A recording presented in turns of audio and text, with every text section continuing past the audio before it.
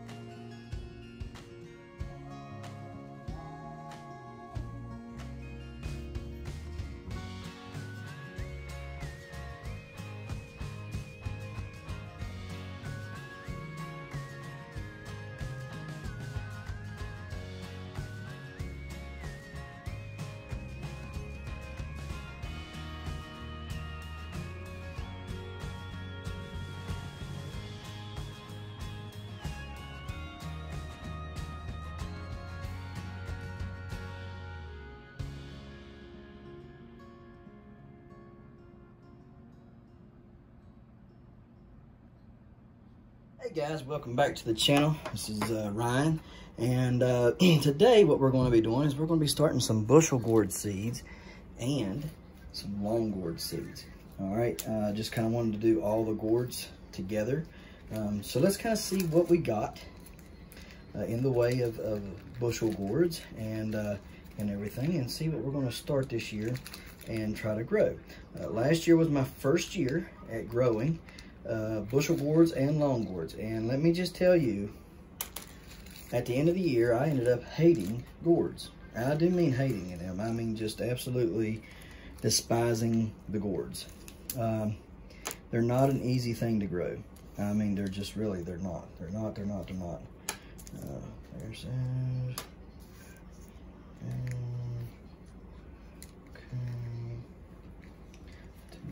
Okay. And I say that because they're just a pain in the butt. I mean, if I'm going to be honest with you, that's what they are. They're a pain in the tail. All right. I'm going to show you how to. Those are not for me. These are for the guys in my group. All right, so put them up.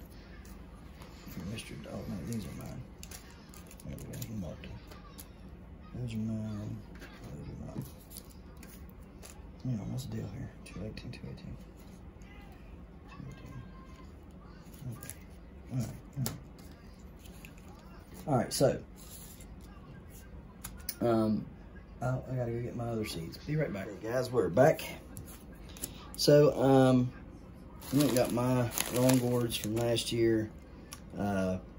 83 inch was the biggest I got because I broke it off in my hand. It was nowhere near done growing, guys. I mean, absolutely nowhere near done growing. Made me sick to my stomach. I don't even like thinking about it. That's what happened with my long gourds. And after I broke this one off, my long gourd trellis broke. I was growing straight ones, but then they would get the witch's nose on them, and then the nose would, the end of it, the bottom part of it would turn black, and then they would die. I mean, and they would be 6-7 foot long when this would happen. And then, you know, I grew a really crooked one that looked like a C, and so I took that and turned that one in, and it was 80 some inches long. No, it was 90 some inches long, but when they measured straight in the line, it was 47 or something like that. But if they had measured the curve, it was like 90. So anyways, I got the seeds out of my 83 inch, which was the one that I thought would be good. And I grew several of them. So guys, if you've not checked those videos out, go back to last year and kind of look through my videos, and you'll see like the long gourds and like some of the updates on them. I grew some really big ones and nice ones, and they grew really quick off of these seeds. And I only had 4 of them that I bought, and 3 of them survived. So, I mean, it, you know, and I paid like $20 or something like that for 3 seeds. It was, you know, crazy. Anyhow, I have these, and so I want to grow these. Now, what else do I have? Well, I consider him a really cool dude and a really good friend.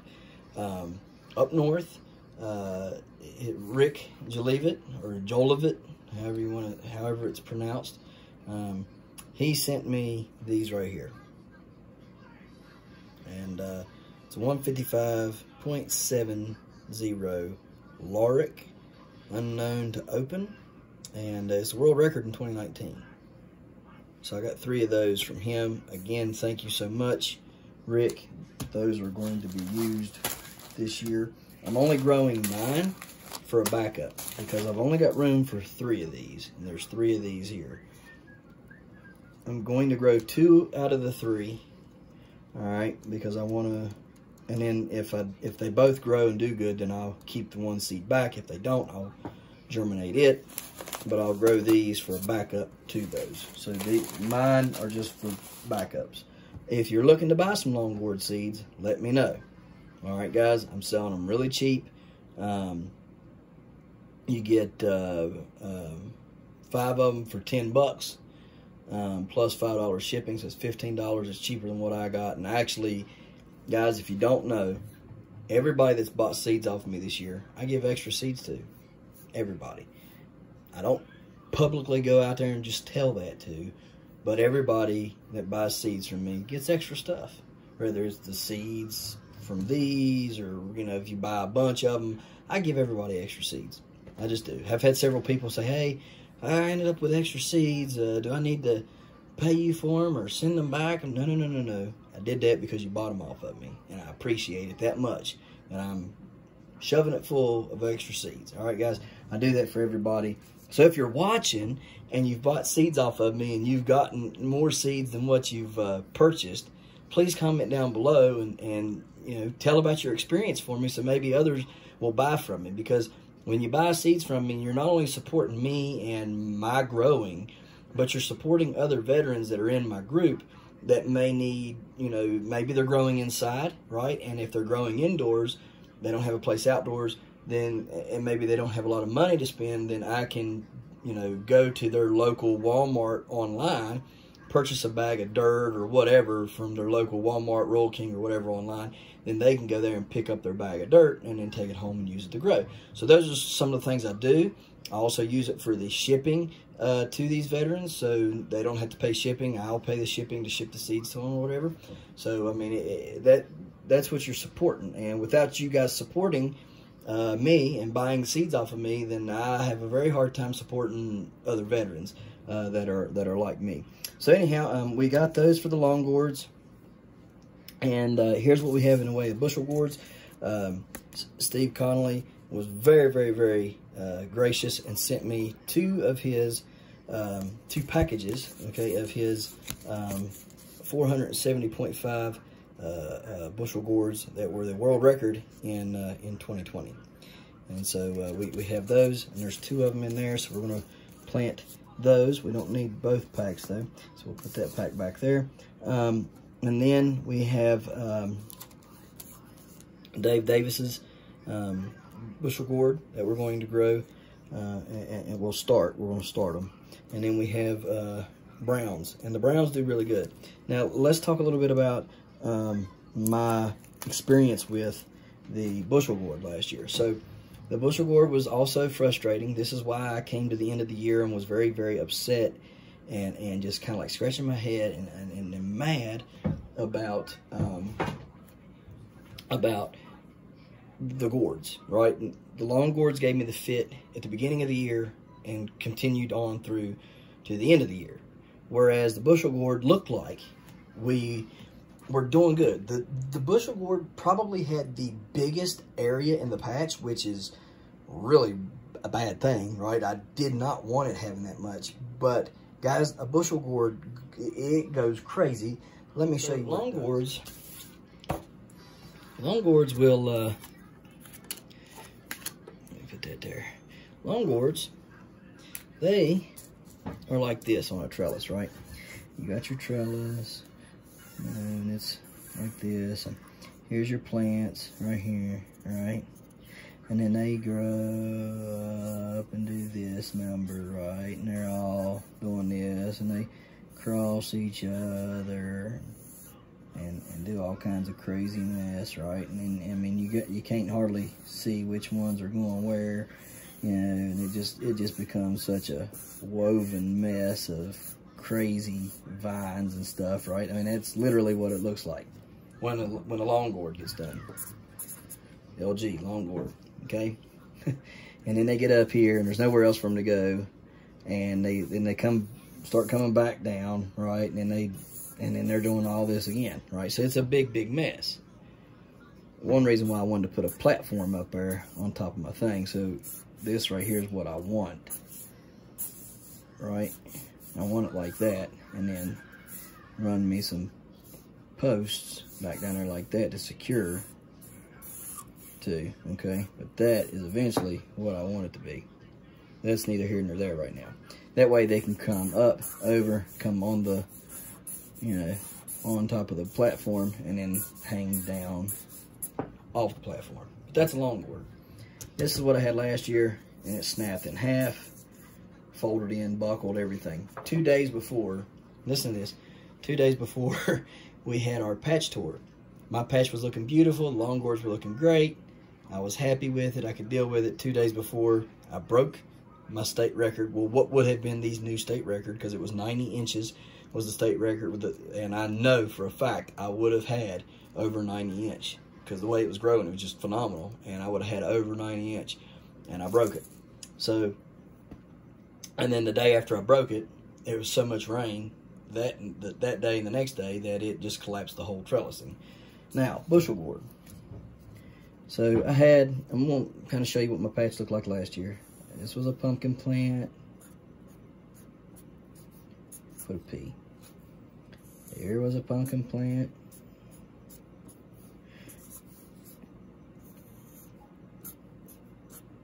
There was a pumpkin plant. And these were every 10 feet. Every 10 feet I had a pumpkin plant. And then I think I ripped out a couple middles. So there might have been 2 of them that had maybe 20 foot in between of them. Then I had my bushel gourd. Let me go ahead and draw that with a blue marker so we can kind of tell him. Bushel gourd went that way. Then I had a pumpkin plant and a pumpkin plant.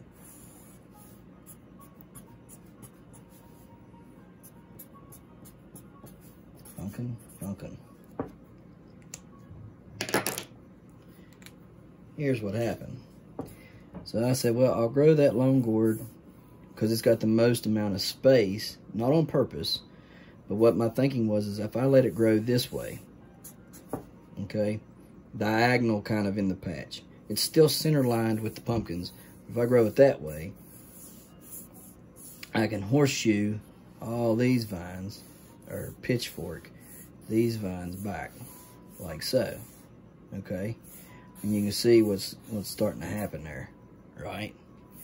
And then these ones I can throw forward. And then, but what happened was completely different. So this thing gets huge, and it starts getting these going like this, these tertiaries. And I mean, they're everywhere. And I want to cut the tertiaries off. Well, guess what? You can't cut the tertiaries off. Because guess what? Guess where your females are? On your tertiaries. So you cut your tertiaries off, your secondaries and your main, they don't produce a bushel gourd female. So you don't get one. Here's the other kicker. I was August before, and the plant was huge. You can go back and look at the videos last year. The plant was a giant plant. I bet you that plant had 500 to 600 square feet easy, and compared to everything else. And so out here on this very end, it got out to like this. It was touching my fence. Yeah, the property fence over here. it was touching that fence over there in that corner where that blue propane tank is. Here's the blue propane tank right here. Okay, it was touching over here, and it had roots, or secondaries and tertiaries all along the fence. Some of them through the fence and everything, right? I ain't kidding you. But out here, like right out here, it was in the yard, about 5 foot in the yard, somewhere around in there. I set 2 of them one evening, and they took off. And within just 3 days, 4 days, they were the size of a softball. Had all this plant behind it, pushing it, right? I mean, it was a massive plant. It was just crazy. It completely took over all these pumpkins over here. Okay, I mean, I had pumpkins growing. You could tell there was pumpkin vines in there, but the Long Gourds was taking it over. Tried to take over this one back here, which was a 2261 Schmidt right there. It was a 2261 Schmidt. Anyhow, when the day came for the patch tour, nobody had said anything about anybody else in West Virginia growing a Bushel Gourd. And so I was under the impression that I was the only one, and it didn't matter really how big it was, because I was going to turn it in, whether it was an ounce or 200 pounds. I was going to turn one in. I was going to have the state record. Well, they get up here, Rodabaugh, you sneaky rascal. I'm still shaking my head at that, because I had no idea. Nobody said anything till they get up here. And Rodabaugh looks at his daddy and says, "Well, Dad, about the size, is either one of them about the size of yours?" I said, "Huh? Yeah, Dad's grown one." "What? Nobody said nothing. Nobody said nothing about nobody else growing one. What's going on here?" So, as soon as they left, I looked at them both, and I X'd one off. I mean, I just cut him out. A month later, at 101 pounds, this one decides to take a crap, and he craps the bed. And I didn't have any other Bushel Gourd to take off and go. So there I was. I didn't have nothing. I tried to pollinate some just so I could get like maybe a month grow off of it, right? Or 3-4 weeks off of one, right? Nothing. Not a thing. Couldn't get none of the rest of them to pollinate. Ended up ripping the plants out, ripping it out, and just letting the rest of them do their thing, because it was garbage by that time. It wasn't worth anything. So that's how my Long Gourd and my Bushel Gourd season went last year. So I'm very frustrated at Bushel Gourds and Long Gourds. So anyhow, enough of me yammering. I'll show you quickly how you do this thing. So Bushel Gourds, Long Gourds, all the same. And I will be soaking them in a paper towel in a baggie. Okay, guys, so let me get that all prepped up, and then, all right, guys, so we got it all set up. All of them are the same. I'm going to show you real quick with one set of Long Gourds, or one set of Bushel Gourds and one set of Long Gourds. So let me kind of show you what we do here. 331 browns. If you're wondering what those clippers are for, you can take fingernail clippers if you so choose. I am going to use, I don't need all 4 of them. Tell you what, I'll do all 4, and I'll use one of them for a graft, because I got a couple more of these browns over there. Here's how you do this. You can take fingernail clippers if you want, or you can take something like this. Cut your ear off, like so.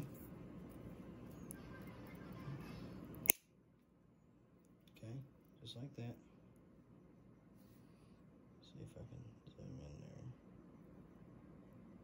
Okay. Come down here gently.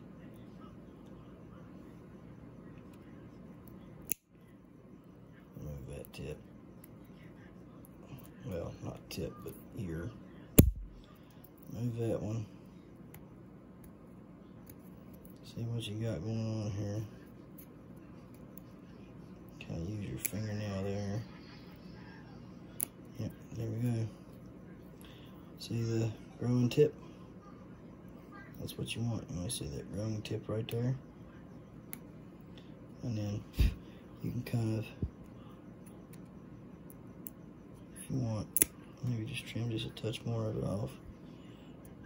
Not much, guys, I mean very little. Barely biting it, okay? And you can see there, we're good to go. Alright. So, that's the 331 browns. I'm going to show you these long gourds, do them the same way, and then we're going to get off of here. And I'll finish this up and put them in the incubator and head to bed. So, same deal, just be careful. Remove the ear. Remove the ear. Come down here. It's a little funky, it's growing crooked. So when they grow crooked like that, watch where you're cutting. Because if you cut, if you were to try to cut straight through there like that, you'll cut the growing tip off. So you gotta also cut crooked the way it's growing. Just like so. Alright, now, let's see here. It should expose the growing tip.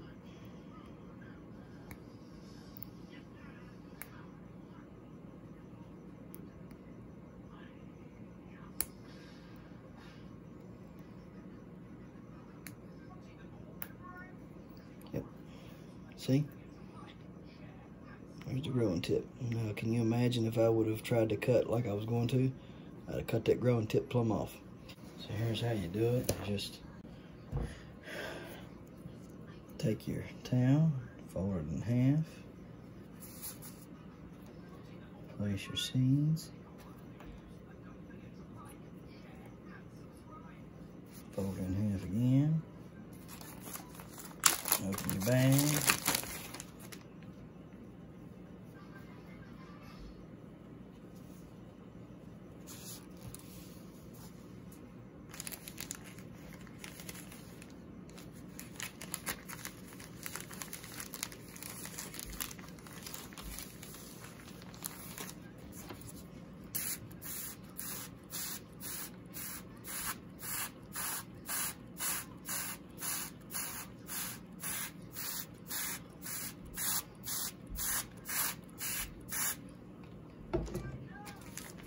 air out of it, seal it up, and do that for all of them.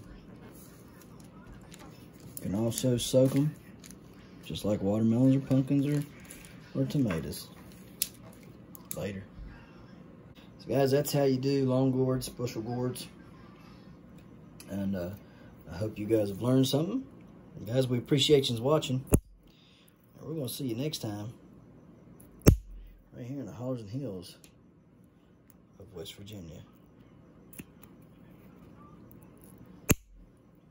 Don't forget to smash that like button. Hit that notification bell.